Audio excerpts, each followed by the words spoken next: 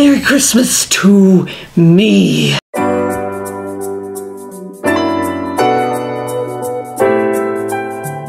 my god, it's so hot. It's so hot.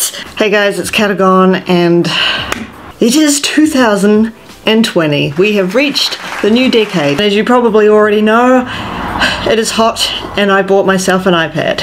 I bought myself the Ipad Pro from 2018, the 11-inch, 264-ish gigabytes, I believe, for the purpose of doing art on the fly. I bought it on Boxing Day, which was obviously insane, like why would I do it? But I am a person who really enjoys getting the product on the spot after I've purchased it, and a store that I was nearby to just happened to have one left in stock, and I thought, you know what, since I know there's going to be no sales, I'm gonna go and get one. I have already looked into my new iPad. I've already added all the apps that I want. I've already had a good little play around with my iPad just so I can get a feel for Apple products, because I have not used any Apple products.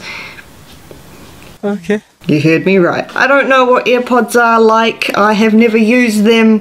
I'm going to have to probably buy some for this iPad Pro because obviously with a lot of Apple products now, they don't have headphone jacks. I'm so sorry about the light. I'm filming in like the mid-afternoon. I'm going to have to try and fix this. Give me 2 seconds. Oh shit, why have you betrayed me? Honestly guys, I really need a new second tripod. This one sucks.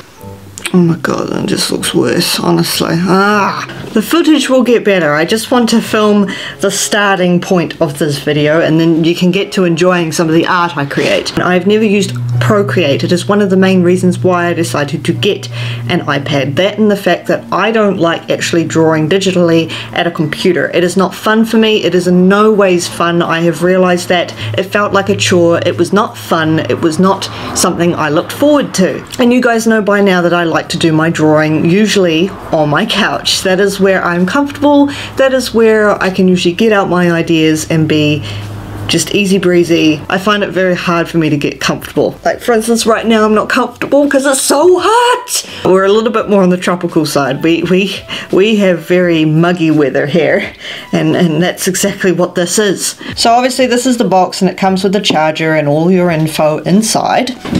And then this is my handy dandy Ipad Pro from 2018. Okay, so first thing I can definitely tell you, it's fast. There is no like motion blur, it's so quick, it's so responsive. I also got myself the Apple Pencil, of course, because why wouldn't I? This is the stylus that's been destroying all other styluses, basically. Now, I did get the second generation, obviously this is the newer version and it requires the second generation pencil. The first generation is not going to work with this iPad. It's completely separate. Not that that's important, but just to let you know, in case you thought, why would you go buy all the newer stuff, Kat? Why? Why? Because it won't work. Oh my god, I'm trying to open one end and it's completely openable from this end. Designed by Apple in California. Ooh. So yeah, this is the Apple Pencil.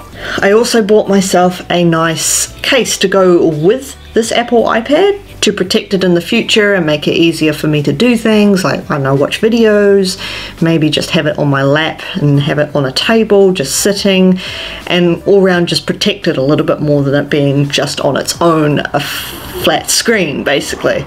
This pencil feels really nice. It's not smooth, it's got a really nice grip to it. Now here's the thing I've been wanting to do. Is it this side? Ooh. Oh, that's so cool. Ooh. And you guys probably didn't even see it because my camera is being a f***ing dope bag. Okay, you know what? Why don't we just... Wow. Just snap. That is neat. Anyway, let's get into this Procreate app. I've already downloaded it, bought it. Well, see, now this is nice. It's got the option of sRGB and a CMYK. That's really cool. It's to help with basically different ways of how you're going to use your artwork in the end, like if you're going to print it or not. Let's just go for a sRGB square. Just a square. Give us a square. I'm just going to have a little bit of fun.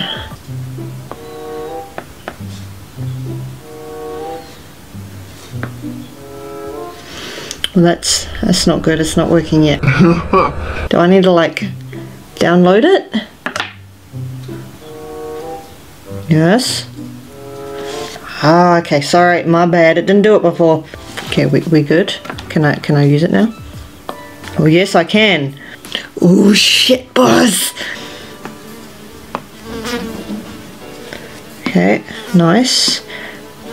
Fly, get the f out. Oh, oh wow.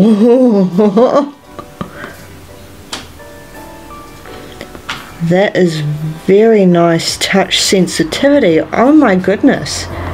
You guys can't feel it, but I can be so light with this. Wow. Wow. Wow. Wow. Dude, I've never felt anything like this before in my entire life. Could this be the one, Cat? Could this be the answer to all your problems, to all your suffering? Because yeah, if you guys don't already know, I have such a problem with drawing digitally. That is so easy to use, honestly. Look at that, like nothing. I just wipe it away. Like, wow, there's so much. Oh my god, they got layers!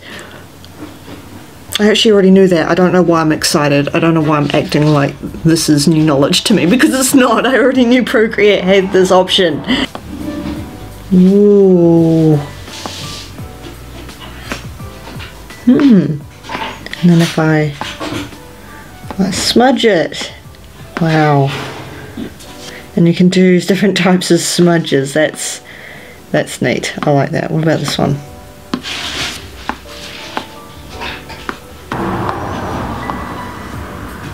Video, press, canvas, and then you can choose different types of files you want to send it off as, whether that be JPEG, TIFF, PNG. Time-lapse recording is automatic, that's nice. So what's this? Brush opacity and brush size. Okay, so this damn camera is not working for me. Don't worry guys, you'll get to see plenty of what I make out of this. I'm going to assume that probably VoiceOver Cat's probably going to take the reins at this point, and I'm really hot. I'm very intrigued though. I've never worked with anything this fluid, this smooth, this stylus is insane. And you guys know, I have had a shit time with my Intuos Pro from Wacom, just because it's so cheap. I mean, let's face it, this is more than double the price, it's triple the price, it's quadruple the price, for goodness sake, because it can do so much more. It's not just a drawing tablet. I like the mobility of this. It's incredible stuff what you can do on this now. They're closing the gap. They're closing the gap from what is an iPad and what is a Mac or what is a computer. They're closing that gap and making it so much better now. Especially with the stylus. It's good. I'm serious. Like, this was expensive, but it's tailored to the iPad. It's tailored to work with this iPad and to be the best it possibly can be. I've tried styluses. Okay, I've tried, you know, those little squishy thingies. It can definitely get better, guys. The Apple Pencil is no joke. But I'm gonna take a breather and I'm just gonna breathe. So just sit back and enjoy.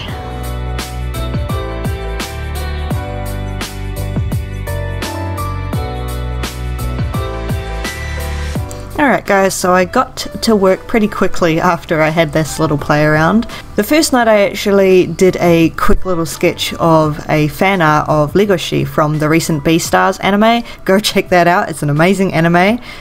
You don't have to be interested in anything to do with furries to be interested in it. That's all I'm gonna say.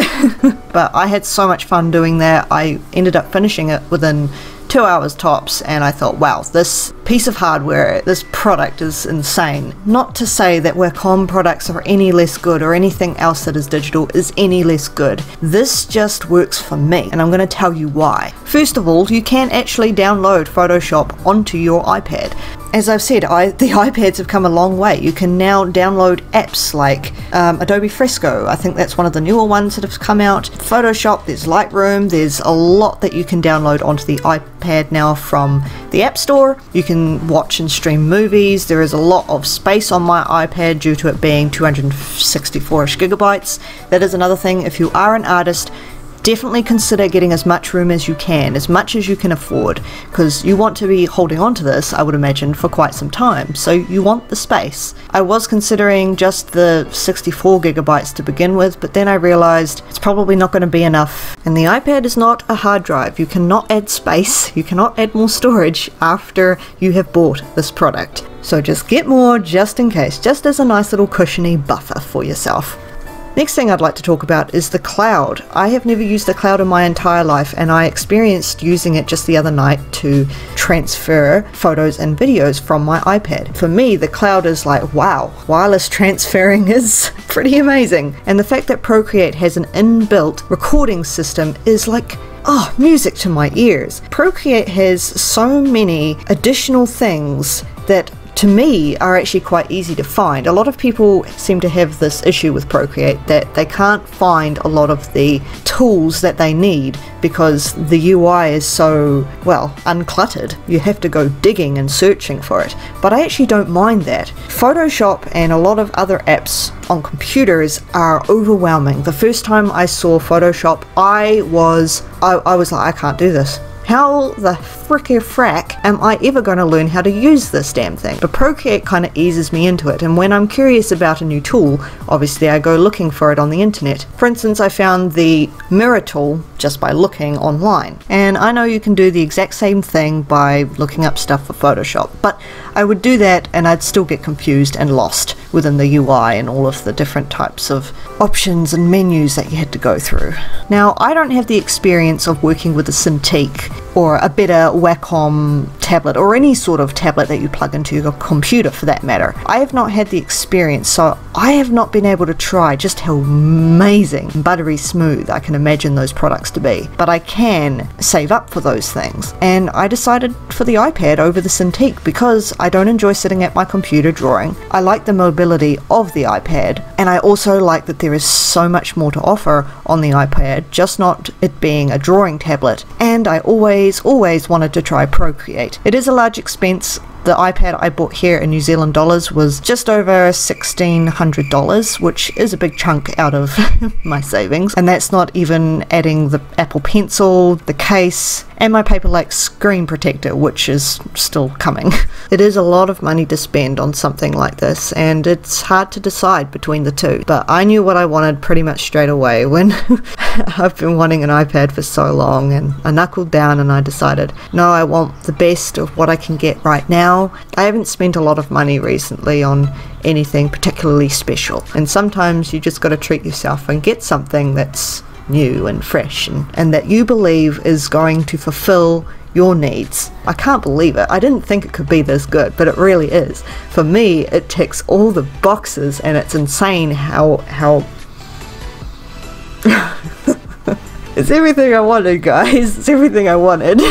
I am so incredibly happy to have this in my hands right now. And just to let you know, Procreate is like $10 like American, and Photoshop is like a huge expense, and it's a subscription fee. This is a one-time payment. You're getting so many tools that other painting apps offer for so much less, obviously if you take into the account of how much you're spending on the iPad, but you don't have to get the newest model that I have. I just wanted the newest and the best because I've never had an Apple product before. So if you can relate with me on the same sort of points that I have listed, then maybe give the iPad a try. As someone who has never had an iPad myself, or anything new, or anything that was considered the best that was out now, this is luxurious to me. Nothing that I used digitally worked. I mean, I could have Photoshop, but then I could have the shittiest tablet and just have no luck. This is way more enjoyable. This feels like how it should feel when I see other artists enjoying digital painting.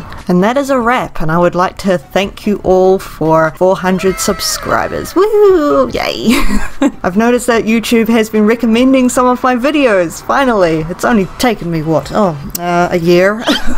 No, I'm seriously thankful. Thank you to all of the new subscribers who have come on board. Let's make it to 500. Yay! Stay tuned for some more traditional and digital art in the future. Make sure to check out my Redbubble shop where you can find the Lego She piece that I just showed you the shorts for, and any other merch that you might be interested in. Give it a like and maybe subscribe if you enjoyed the video. I hope you all have a fantastic weekend. You take it easy, stay real, and I will see you all in the next video.